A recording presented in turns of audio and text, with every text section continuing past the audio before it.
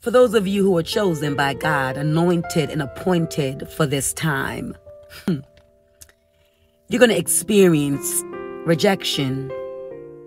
But here is your encouraging word.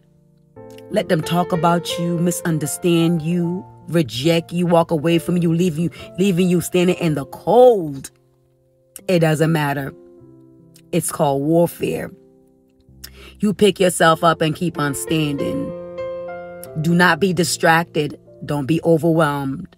Encourage yourself. Let them talk. Let them refuse to support you. Because this is what God says about you. God says you are fearfully and wonderfully made in his image. That you can do all things through Christ who strengthens you. You are the head and not the tail, above only, never beneath. You are chosen and appointed and anointed. Amen. You are gifted.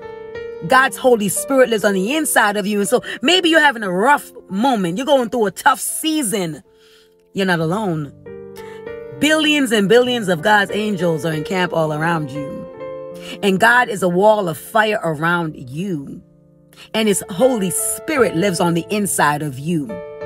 So nobody can tear you down. Nobody can break you down, because guess what? God's DNA is in you. Love and strength, favor, joy is in your DNA. Wealth and health is in your DNA. That's who you are.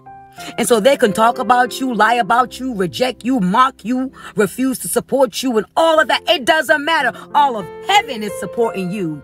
Heaven is cheering you on. God loves you. God loves you. God is for you. You have found favor with the Lord. And God says your gifts are getting ready to make room for you and bring you before great men and women. God is pleased with you because you hunger and thirst after righteousness, and he promised to fill you up. He said, blessed are they who hungers and thirst after righteousness. God says, seek first the kingdom of heaven and his righteousness, and all that you need shall be added unto you. God is adding blessing unto you. Your cup is overflowing. He says, sit down. I'm sending the ravens to bless you. I have directed specific people to come and bless you in the name of Jesus. It shall be exceedingly and abundantly above all you can ever ask or imagine.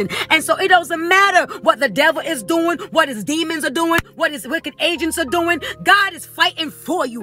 Exodus 14:14 is your portion. Stand still. Look to God. He is fighting for you, so you win on repeat and you are blessed on repeat in the name of Jesus. Out of your belly is flowing rivers of living waters. You are shining. You're mounting up on wings as eagles. You are prospering, victorious ones.